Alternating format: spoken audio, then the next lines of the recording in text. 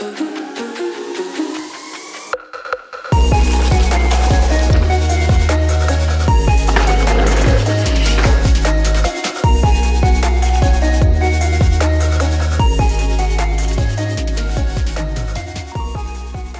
up guys, it's Sam from Cycle Technology here at Grenoside Woods today, where a young Steve Pete honed his badass downhill skills.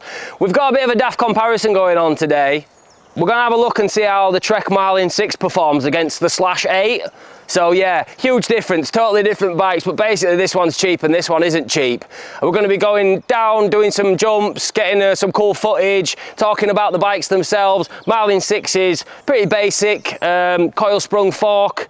It's got Shimano DR 1x10 drivetrain on it, no dropper post, although it is tubeless ready. And then we've got the Slash 8 with its gnarly high pivot, 4-pot brakes, 1x12 Shimano drivetrain, a big Fox 36s at the front and a Float X at the rear. Proper enduro bike. I've already had a blast on it, absolutely love it. Not ridden that on these trails yet, not looking forward to it. Let's get into it. Shoulders on ice for y'all. A6 all the day. I'm looking at ball today. Got lost in the ball days. I'm flipping the balls. I'm flipping the on record, off record. I still count wins when they got it. On record, off record. I let them take advantage. I was wildin'.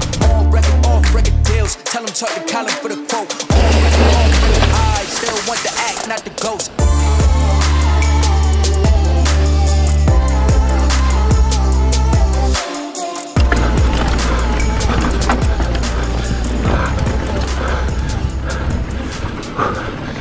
Alright guys, so I've had a blast around on both bikes here at Grenoside. I just want to share a few thoughts about each of the bikes. First of all, this Slash is so capable as a downhill enduro bike for the stuff we've been doing here. Like, it just eats everything that you put in front of it, the big rocks, the drops, the jumps. Even when you mess it up, like, it's so forgiving. It's got so much grip to rail around those berms, and it's got so much travel, and the geometry is just so dialed in that it almost does it for you. Like, I honestly feel like if I'd have been on a different bike doing some of the stuff I'd done today, I wouldn't have managed to stay upright. Like, this bike has looked after me because it does exactly what it's designed to do, which is hardcore enduro bike. I want one, basically. That's my verdict on this bike, is I want one of these. It handles just how I want it to handle. It does what I want it to do. It's a proper joy to ride. I wasn't expecting to have enjoyed it this much, man. It's a solid bike. And then we've got the Marlin 6, and well, it's not a Slash. It wasn't designed with Grenoside trails or any trails like this in mind, but I have been able to still ride them. I've been able to go around the berms, handle the rocky sections, do some jumps and little drops and things. It's been all right, actually. Where it does better than the Slash, though, is on the climbing. It's kind of what you'd more consider a cross-country setup. So yeah, for climbing, it's really nice as well. We're going to do some more trails here, a different part of Grenoside, and then in a little bit we're going to do some time lapse. So let's get back to it.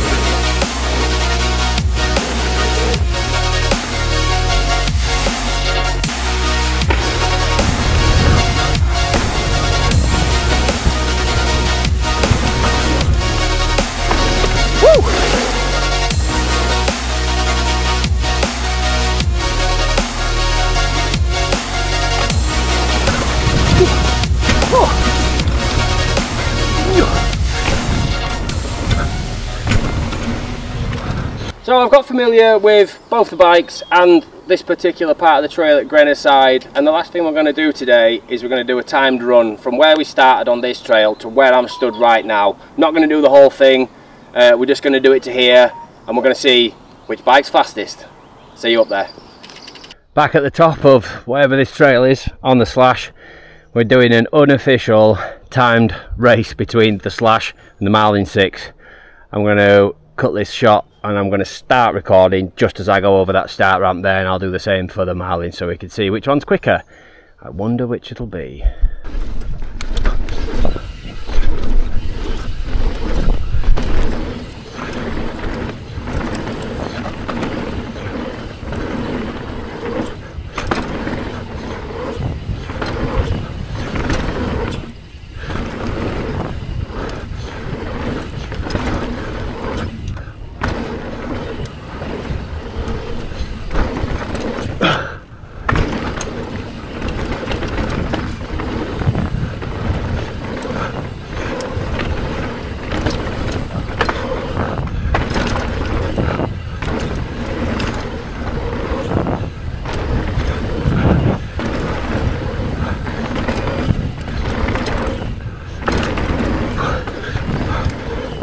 Wow!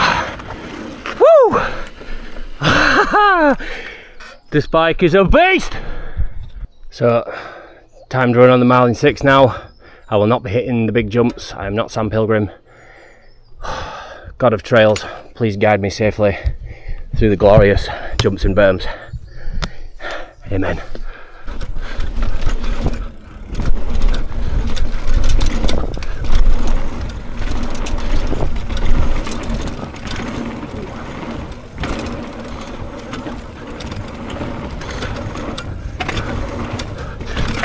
Whoa!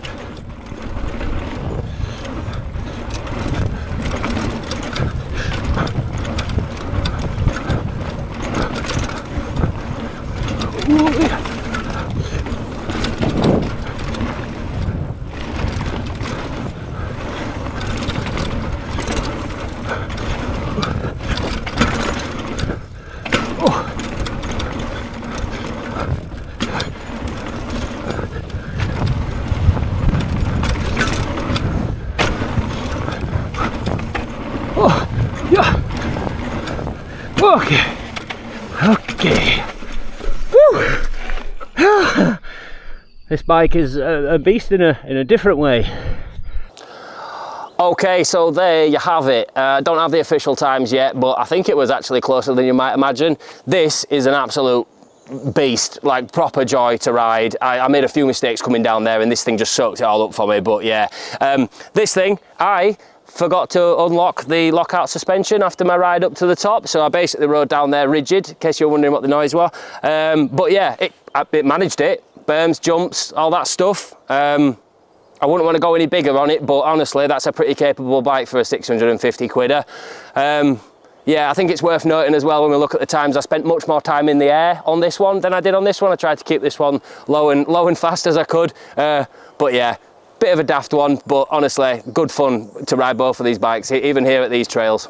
So to sum up, Marlin 6, cool little trail bike, pretty capable, a lot nicer on this second trail that we rode. First one covered in rocks, didn't really enjoy it so much. I actually had quite a lot of fun riding this over this side of Grenoside. You know, bike for a teenager, an adult's first bike. I'd be stoked if I got this bike when I was a kid. You know, just a cross-country kind of bike on a budget. Marlin 6 all day long, more than capable. If you've got the money for it, and if you don't mind slogging a bit of extra weight uphill, the Slash is a monster. Like, if you want to get into your proper downhill enduro riding, big jumps, drops, shredding the berms, all that kind of stuff, like that's what I enjoy doing. This is the bike for you. I honestly think that I'm probably going to get one of these in the next year or so myself when my wife allows it. So obviously today's video was a bit of a daft comparison. I've really enjoyed making this video. It's been great for me. I love these days at work when I can come out and relive my youth. If you've enjoyed watching it, drop us a like and subscribe so we can keep doing daft stuff for you. Cheers.